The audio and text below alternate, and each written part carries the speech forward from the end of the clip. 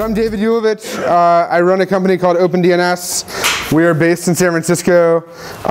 We're somewhere between a really small company and a small company, I guess. We're about 150 people.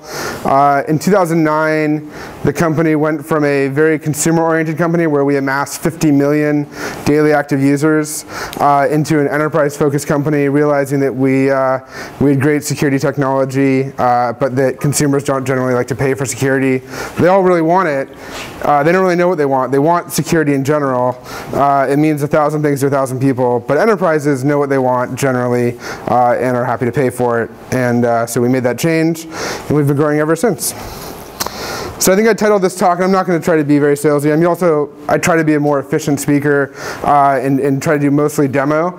So hopefully we'll get to the demos and we'll have some fun along the way. I also forgot my clicker, so it makes me feel very uncomfortable without the clicker. All right, so the title, how are we going to deploy security for the way the world works today? And when we think about that question, part of what I wanted to talk about is how we see the landscape evolving. We sell to very small businesses, but also to some of the largest companies in the world, including 2 or 3 now of the Fortune 20 companies in the world. So we see a wide spectrum. And the way that we talk about the world changing is that there's a few major trends. The first, and this is not going to be a surprise to all of you, but I want to talk about what this means to you as a security professional, as a security practitioner, is the rise of myriad devices, whether they're running iOS, Android, BlackBerry, even a little bit of Windows. You're seeing the proliferation of devices regardless of who owns them. And what that usually means is they're also being accessed wherever work needs to get done, which is happening outside your corporate perimeter. And when you think about the last 35 years of enterprise security best practices, it's generally been predicated on either having control of your endpoint or having control of the network and having visibility of traffic. And already with just 2 out of the 3, I haven't even told you the third disruption yet, but even just with 2 out of the 3, you generally don't have control of your endpoint, or with MDM, you sort of have a little bit of control. But also, as people work from home and from Starbucks and from the airport, and when you have people out in the field and you have executives that don't want to use the VPN because YouTube slows down or whatever their complaint is, they're not connecting to the VPN and you've lost network visibility. But then when you pair that with the third reason why the world is changing from a security perspective and an IT landscape perspective, we really think about the fact that people are increasingly moving to the cloud, whether it's using Google Apps for email, Salesforce for CRM, NetSuite for financial information, the option E's for investor, for private equity firms. Obviously there's a ton of SaaS applications, Dropbox and Box just for storage. That transition is happening even across the largest sectors we work with, whether it's Fiserv or the energy sector. Even healthcare is starting to get access to SaaS applications. And so when you think about the common employee and the fact that people are now, you're chartered with protecting an organization, you're chartered with protecting them from systemic risk, right? You don't care about people being infected with PayPal phishes or commodity malware. That's like an IT nuisance. It's like go re-image the machine. But how do you deal with things that are really focused on your organization? When you have to deal with an IT landscape that's pretty different, we think that it represents a new way of dealing with threats, a new way of dealing with the loss of visibility. And at the same time that most best practices, right? When we talk about best practices, I'm talking about perimeter appliances, so whether it's intrusion detection systems or Palo Alto sort of behavioral analysis kind of devices. When you have employees that are out at Starbucks accessing Box in the cloud, none of those appliances are really going to do anything for you, especially when the user is not going to VPN because they're using Google Apps, and why would you VPN and backhaul when you're going straight to the cloud? So new IT landscape and the way we think about that, and I think this probably resonates with most of you, and you can raise your hand and argue with me if you disagree, is that security is unable today to keep up with the eroding network perimeter. Etan and I were just joking about how FireEye has like a $20 trillion valuation today, which is like infinity times next year's revenue, because there is no security company. That's not a specific number, by the way. There is no, right? But it is 10 billion. It is a $10 billion company, and their revenues are nowhere near. Checkpoint is also a $10 billion company that does $1 billion in sales every year. So when you think about companies like FireEye, the reason that they're being valued so highly is that I think most of us look at the security landscape and don't see people, the major incumbents, Symantec, McAfee, Sophos, Bluecoat, WebSense, is really filling in all the gaps in this new IT landscape that we live in, which is why RSA was awesome this year. There's tons of new startups. It's a fun time to be building a security company. That's why I really like what I do. And at the same time we're seeing the erosion of sort of security best practices. I do think that without being too sort of FUD driven, we always try to sort of avoid that. There are legitimate attacks now that are happening on a much wider scale than we've ever seen. So things like the New York Times website being hijacked by the Syrian Electronic Army, and in an instant, the entire world being redirected to a new set of IP addresses. That happened back in August. You have things like Cryptolocker, which I think if the Ed Snowden NSA leaks hadn't happened, probably would have been one of the bigger stories in security last year. A piece of ransomware that encrypts people's files using public key crypto, holds them for ransom. You have to pull out your credit card or pay in Bitcoin to have your files decrypted. Super sophisticated piece of malware that took the security community a long time to reverse engineer. But really, these guys are racking in millions of dollars. One of the versions of Cryptolocker has a 1-800 number that you can call for support. And that's not support to uninstall, it's support on how to pay the ransom, just to be clear. They really want to help you. It's generous of them. There's we called it, there's somebody that picks up and helps you pay the ransom. In fact, the only thing that's not smart about Cryptolocker, which one of the guys pointed out to me on our finance team, was that you have the option of paying $300 US or 300 euros, and they haven't quite figured out that those aren't exactly the same thing. So, if you're into foreign exchange hedging, you can just pay it in dollars and save yourself a few bucks. And then you have the rise of now sort of moving beyond the born identity, even Stuxnet, which was you think really doesn't affect my organization. For the first time, you're seeing just prolific examples of nation-state sponsored intelligence gathering activities. So Red October, one of the first that as conclusively as one can get, points to Russia as gathering data from different embassies across the world. We were instrumental, and we'll show you some of a demo of the ways that we did this. We were instrumental in uncovering the Red October attacks that had been running for over a year before anybody at any company detected these infections. They had been running silently on individual machines. They were super targeted at people that had intellectual property on their laptops or had intelligence material on their laptops. So really, we sort of have now evolved from the Tom Clancy and Jason Bourne world of politically motivated cybercrime into real attacks. And then we talk about, well, whose job is it to fix it? You can guess who I don't think whose job it is. It's probably not their job. Maybe you think it's their job. It's probably not their job. And even if it was their job, they may not be paying attention to your company or your organization. Certainly they're protecting some people. But I think it's your job. I think it's probably my job. And not to get too San Francisco hippie, I think it's probably our job. And I think that what that means is that a little bit hippie. I think what that means is that we talk to customers all the time, and in fact, the more upmarket we've moved talking to enterprises, we've found that our customers have become rapidly either the companies are hiring more sophisticated security practitioners who really know what they're looking for, and in fact push us to develop things that we don't have yet. We have customers that are developing their own solutions, writing code, hiring engineers in their InfoSec group to build better tools, better analysis tools to connect data. They want to make sure that all the data they have from us is API driven so they can pull it into their own systems. So we're seeing sort of a general raising of the bar in terms of security, sort of collective capability and intelligence. And so we've really spent a lot of time trying to figure out how do we help as a vendor, how do we help as a company to raise the bar so that every industry, every company can be able to practice security more effectively. I'm going to skip through most of this. At OpenDNS, our mission, for those of you who have never heard, has anyone here not heard of OpenDNS before? You can raise your hand. It's okay, I won't be offended. But is it only because you heard about it because David said it 5 seconds ago? Or had you heard about it before tonight? Okay, that's good. That makes me feel good. All right. You're one of our 50 million users, maybe? All right. Marketing's doing a good job. All right, well, they can come back tomorrow. The paycheck continuation program will continue. So just to give you a sense, one of the things I want to talk about is we have built a massive tool that we call Security Graph that connects all of the sort of different entities on the internet, IP addresses, domain names, ISPs, BGP routes. We've built this massive Hadoop cluster where we collect all this data. It goes back very far in time. I can type in any IP address and see what it looked like today, every domain name on the internet pointing to it.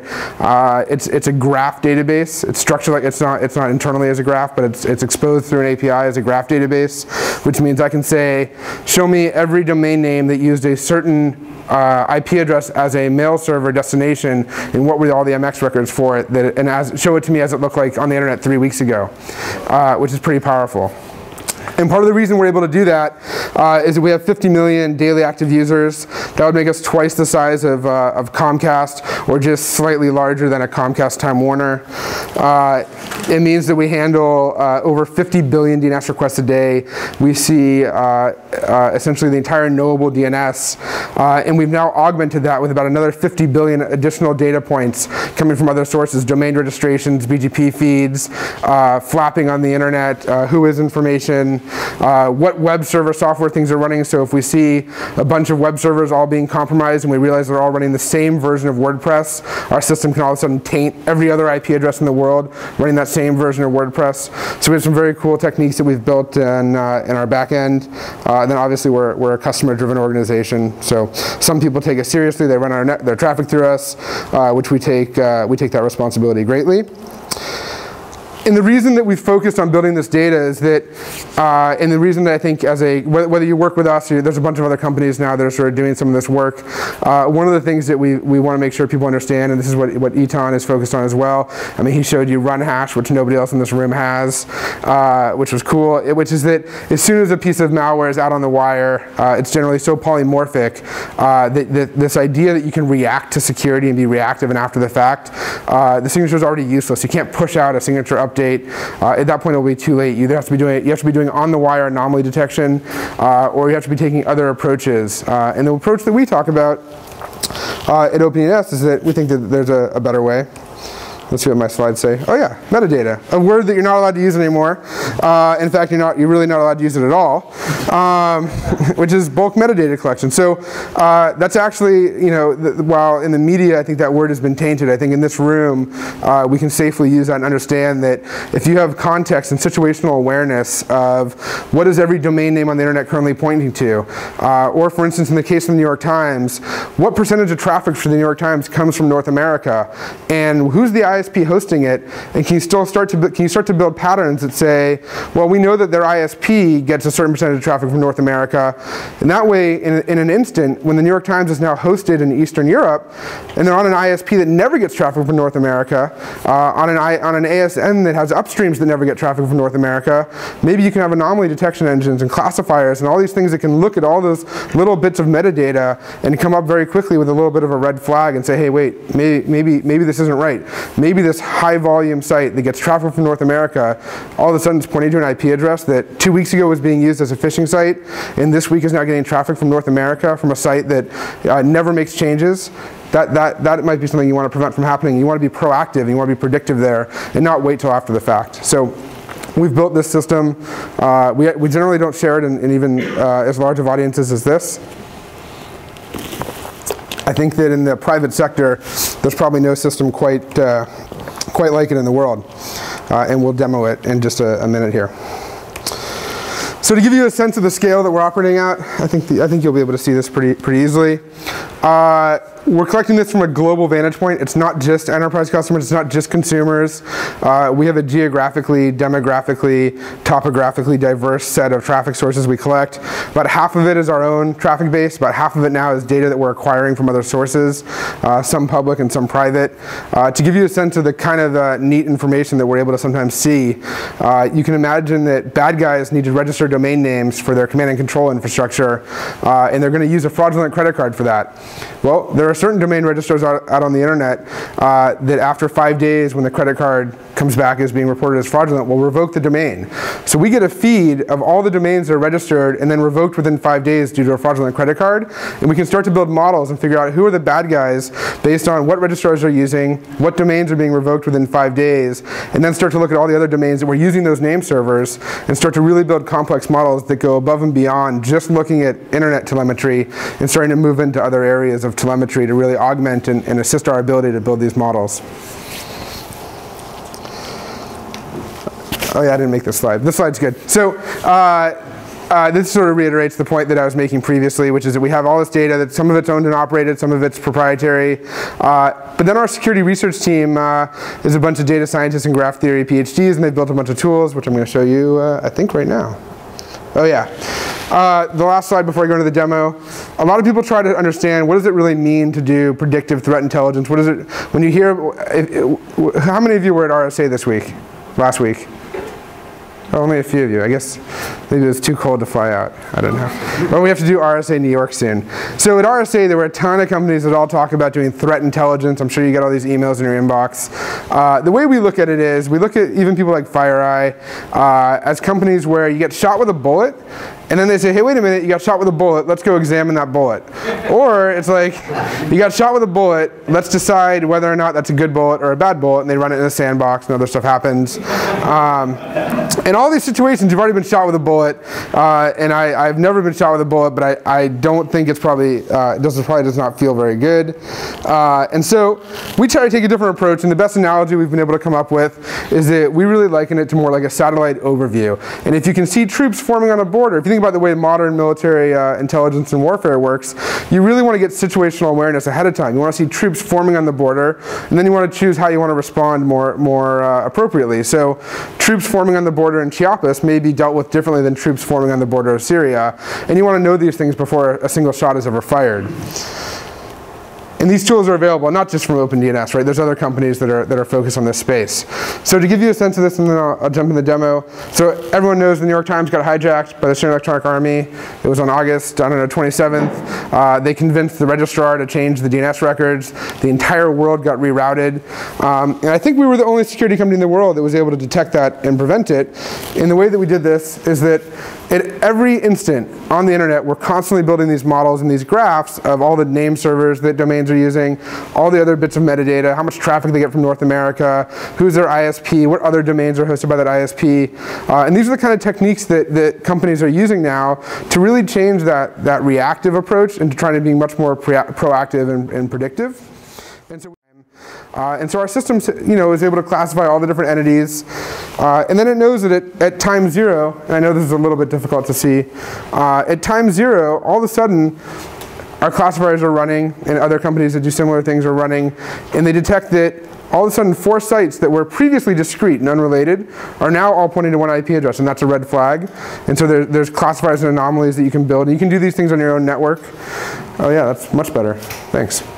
They don't need to see me. It's okay.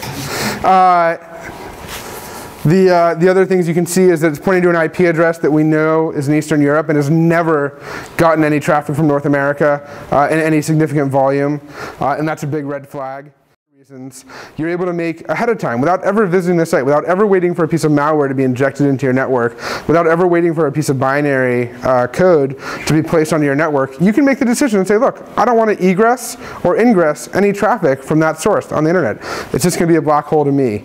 And so we think that's really powerful technology. We think that when people, part of the goal of this talk is so that, as the discussion around things like bulk metadata collection evolves, we think it's really good to be transparent and open about how it's happening and how companies can use it for extraordinarily good things, and for you to understand the sort of the power and potential of how it can really assist you, not just inside your own network by doing anomaly detection, but even by taking a macro view of the whole internet. Any questions so far? And then I'll jump into a demo. All right. Oh yeah, and then we fixed it, and the CTO of the New York Times was happy with us, and he used Twitter, which is like this social networking thing where people talk about nothing, and he said that if you want to get to the New York Times, you can use OpenDNS, because no other ISP around the world was able to get to the New York Times. We ended up blocking it and then manually fixing it. I'll go through one more example, and then I'll go into it. So I talked about Cryptolocker. The thing about Cryptolocker is that for months and months and months, the security community was unable to reverse engineer the domain generation algorithm, right? So you had this obfuscated code, and inside the code of Cryptolocker, every day it would phone home to a new command and control and a new drop site to get instructions and download the private keys to encrypt your files. And for months, people weren't able to reverse engineer that. Most security companies, have these malware analysts and these guys who live in IDA and in assembly, and they were unable to figure out where it would phone home tomorrow or the day after that. And even if you have a FireEye appliance, you could run it inside of a sandbox, and all that it would tell you is that you had Cryptolocker, and that they knew where it was going to phone home to today, but they had no idea what domain it would phone home to in an hour, or the next day, or the day after that. So when you have a tremendous amount of data, one of the things that you're capable of doing is looking at patterns and building automatic pattern generation systems. So one of the researchers on our team looked at the last 30 days worth of domains that came out of Cryptolocker and said, I don't know the algorithm inside of Cryptolocker, it's obfuscated, can't figure it out, we don't have the right kind of people on the team to reverse engineer it. Can we instead build a sister algorithm that's going to basically take the same inputs, knows that the output has to look like these 30 domains that was used previously, and can it predict what domains might be used in the future? And so it looked at everything from string length to what domain registrars are being used, how long ago were the domains registered, and they started to build a model. And the tools available to do this now are quite sophisticated. And so we published for the security community a list of 500 domains that we believed were very likely targets in the near future for Cryptolocker. And we were fortunate that we were able to be right every single day. So we feel like this is tremendous power that the security community has unlocked. We've published this research publicly. Other folks have now figured out how to do this with Cryptolocker. About 2 or 3 months later, the domain generation algorithm for Cryptolocker was reverse engineered, but it's always nice to have a 2 or 3 month head start. And again, this had nothing to do with having to reverse engineer malware. This was all done by looking at other data without ever analyzing the malware itself. To me, it's pretty incredible stuff. All right, let me go into the demo, because I think that makes people more excited. We wanted to show customers and people in the research community, I'll sit down so you don't have to keep moving the screen. One of the things we wanted to do was prove to people that we built this graph database and that we see a whole bunch of information and that it moves very quickly. So we now have we built a GUI for it.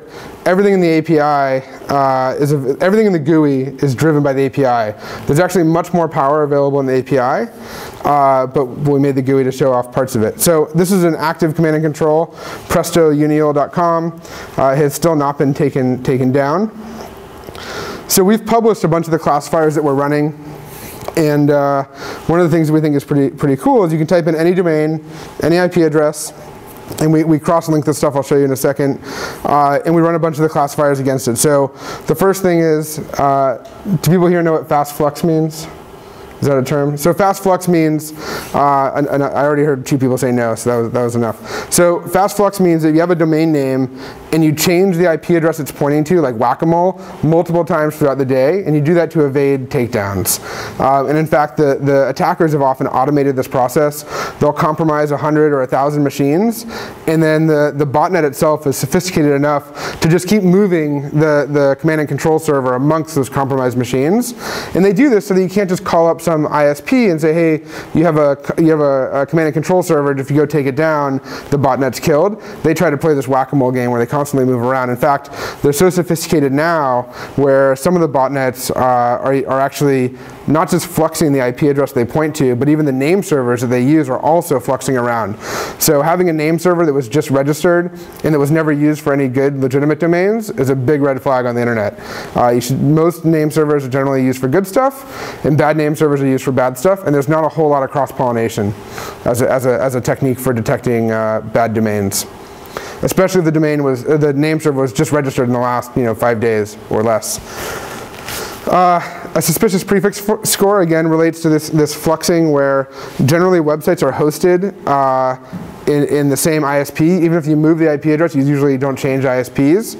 And in fact, even if you move your website, let's say the New York Times wanted to go find a new ISP, That doesn't mean you should automatically block it if you're doing anomaly detection, but generally you're not going to move your website across continents.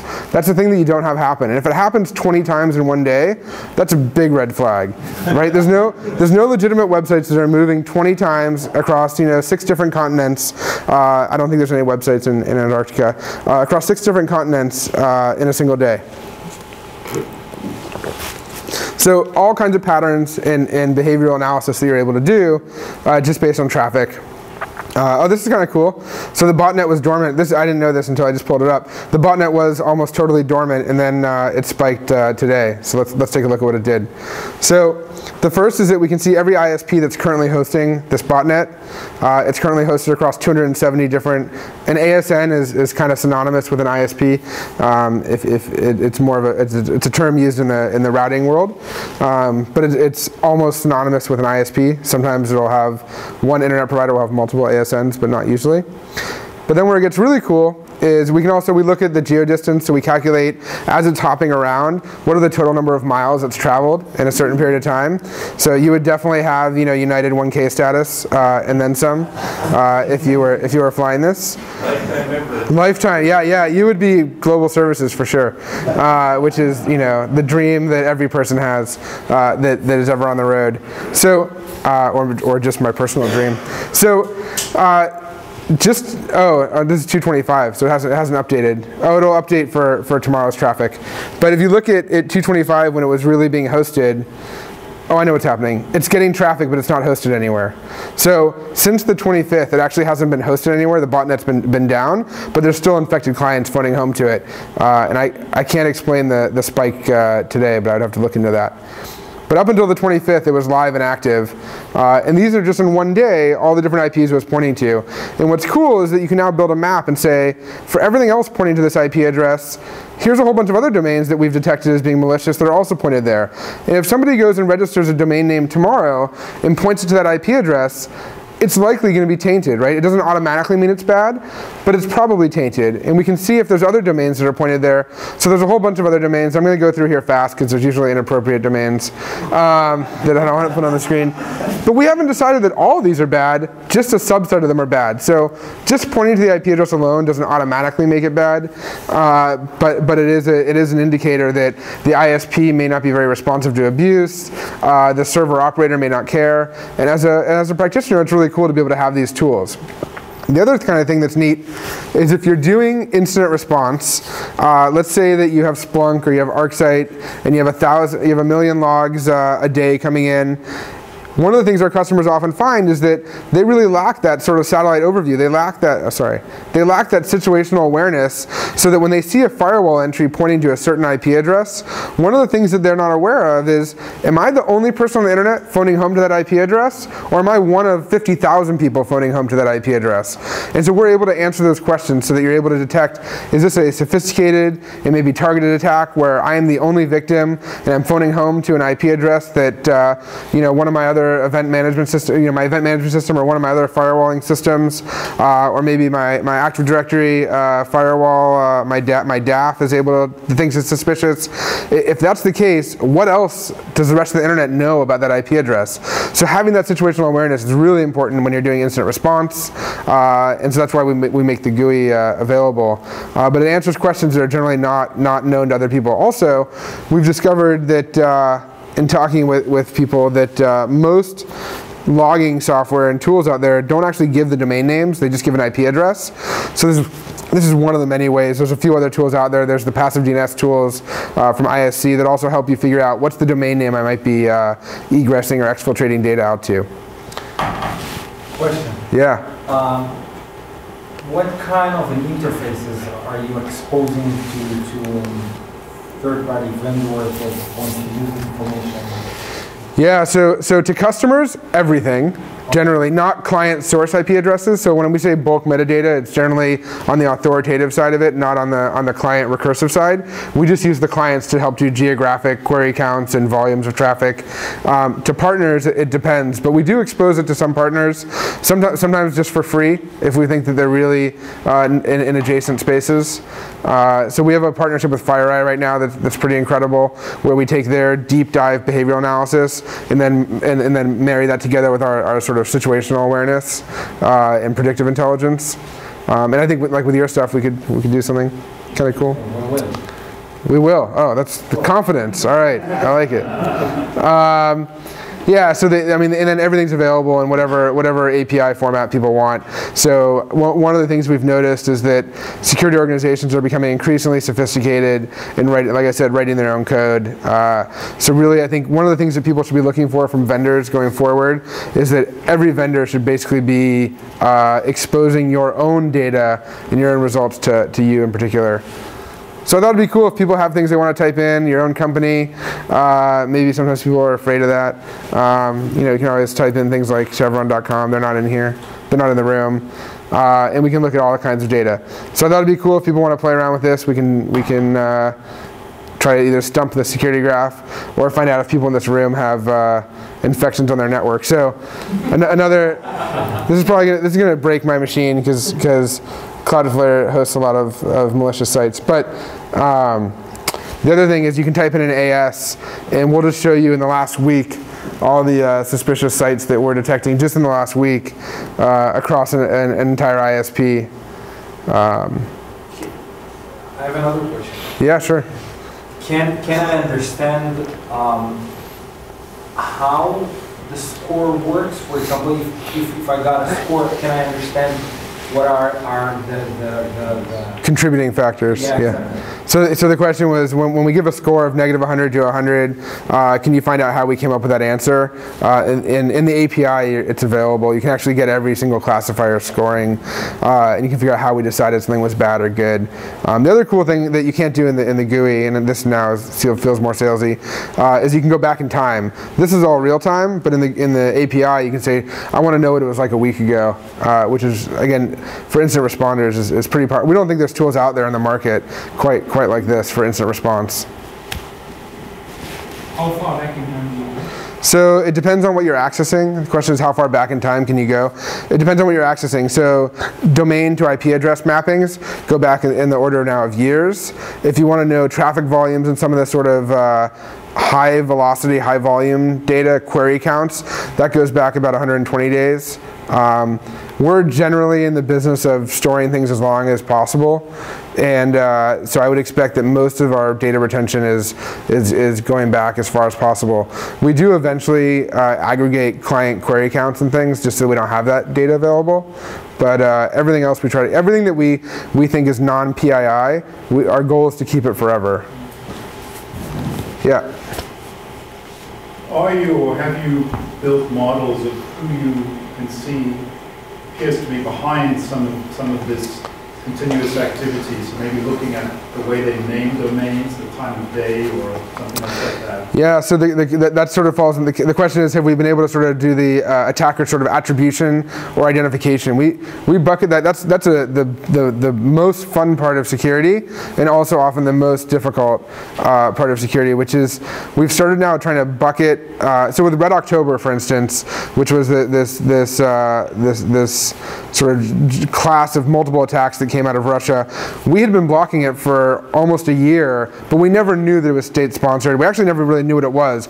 We just knew that anyone sending traffic to those domains probably shouldn't be, and we were blocking it. So we've become very good at the algorithmic detection, and I would say we're still pretty naive, and I would say the industry in general is pretty naive in its ability to actually identify attackers. We worked really closely with Kaspersky on Red October. They were the ones who figured out that it was state-sponsored. They were the ones that really did and they have a much larger research team than we have. There are some companies out there, CrowdStrike is one of them, trying to do sort of attacker attribution. And it's much easier to pool attacks into one group of attackers. It's much more difficult to then identify who that attacker is. I'm still generally skeptical of people that claim to be able to do that. I think on individual cases it's possible. As a product, I think it's difficult. Yeah. Oh, well, they got DDoS, so I don't think it'll be that interesting. Oh, is that not show? So I mean, so DDoS is a type of attack, but not generally one that. I mean, you can see their query volumes went up a little bit, but not substantially. Let's see if they change their IP addresses. So let's see if this updates. So now they're using Cloudflare. Let's see, when did they start using Cloudflare? So on all the way back until February 27th, they were hosted at the same place on Cogent. And all the other domains, they were virtually hosted. Oh, and you can see all their Meetup domains. That's pretty funny. Hongkong.meetup.com, horses.meetup.com. So if you're interested in horses, you could go there. I'm going to stop looking at these because I'm sure that I'll find one that I don't want to say out loud. Horses and Hong Kong, or I don't know. It's the internet's got something for everybody. So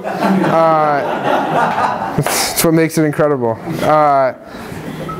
So anyway, but yeah, so you see, what's kind of cool is you can see that they made the switch. They started getting DDoSed, about a week ago, and then they switched over to Cloudflare, and then my guess is that Cloudflare took control, and started doing the remediation over the ensuing days. So that's pretty cool. You can also see that we do a few other things that generally work much better for malicious domains than good ones. So with good domains, you'll see all the different JavaScript they have on their page. So whether it's like Google Analytics, so we call that co-occurrence. So things that they're embedding on their pages. So if I type in, I don't know, OpenDNS.com, you'll probably see things like Google Analytics show up as a co-occurrence. Well, we're a bad example, I guess, because we do weird things. Oh, we embed our own domain name on other pages. That's why. But on malicious domains, co-occurrence is a cool technique that, again, you can only do with bulk collection of traffic information, which is that if you're infected with a piece of malware, we'll look at everyone else on the internet who's infected with that same piece of malware and phoning home to a same domain name and see what did they look up 10 seconds prior, 30 seconds prior, 5 minutes prior, and see if there's other domains that may be sort of redirection engines back to the original command and control. And that's one of the techniques that you can only do if you're looking at tremendous aggregate amounts of traffic. So things that are very cool. In fact, I think with the Presto Unial site, that is possible.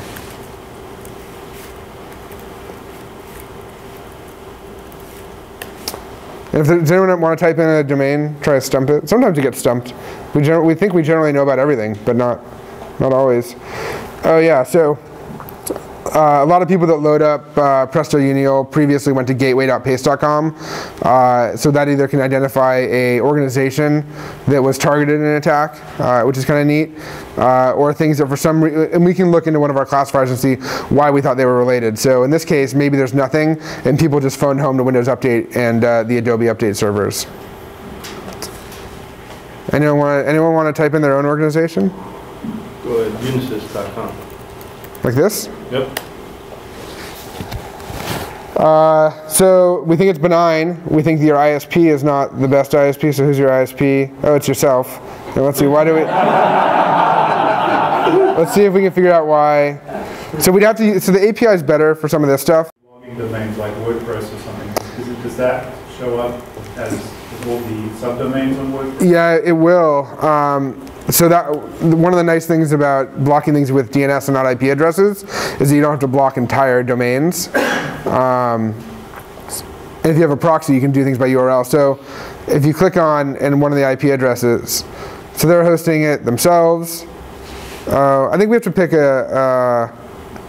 not their main domain. Does someone know a good WordPress subdomain? Nobody uses WordPress?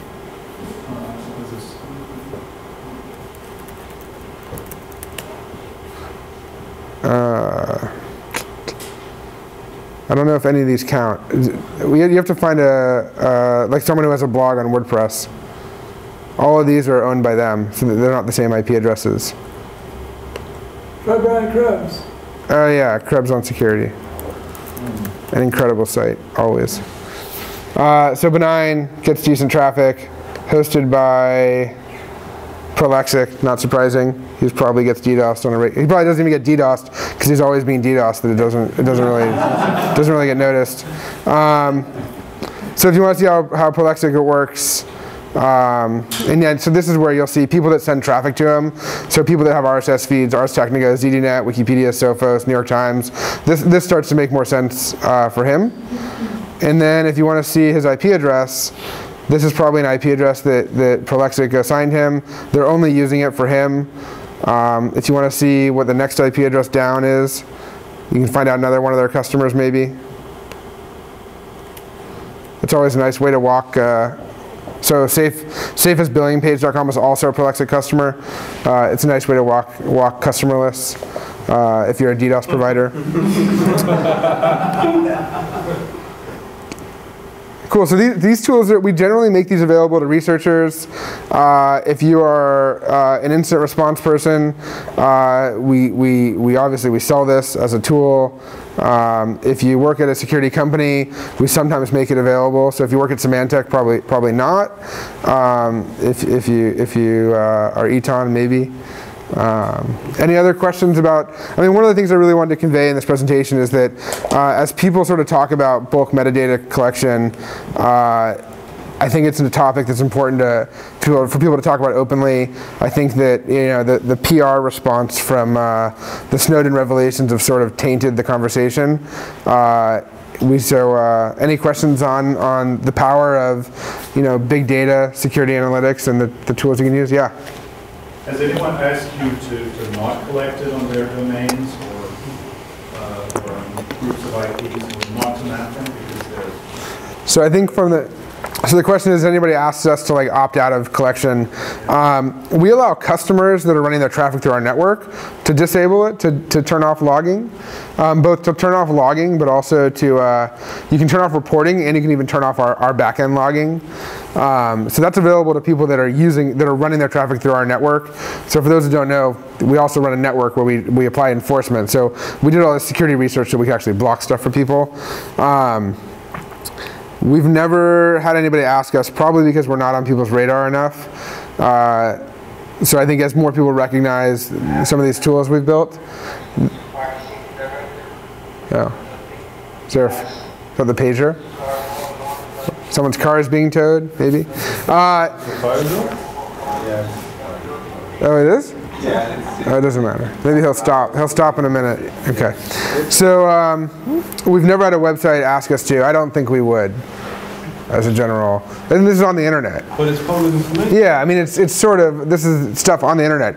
We think that when customers are going through our network and their source IP address and other stuff is there, they have a right to opt out of it. I think, us being able to see what people on the internet are doing is acceptable. Well, do you think that you've surfaced some stealth networks? I'm not saying to disclose anything like that. No, we know we have. I mean, certainly on attacker infrastructure, we see that bad guys are reusing infrastructure. We see that there's ISPs that are totally non-responsive. I mean, the spammers 10 years ago were doing a pretty good job of outing non-responsive ISPs. I mean, we see that there's just ISPs that just get used over and over and over again. And they're legitimate ISPs, and maybe they're just, understaffed. So we don't go out of our way to out them. We don't have a report of the worst offending ISPs. That I think we probably won't do because it's like spam house or something. Yeah, we're not trying to shine the light. This is really used as an enforcement tool for our customers and as a incident response tool, so that if you're a security practitioner and you want to be able to say, hey, look, I have a log line here of me phoning home to some IP address on my network. I want to know, am I the only person on the internet phoning home here? What else is talking to it? What was it last week? What was it the week before? I think those are powerful incident response tools, and I believe they deserve to exist. Right.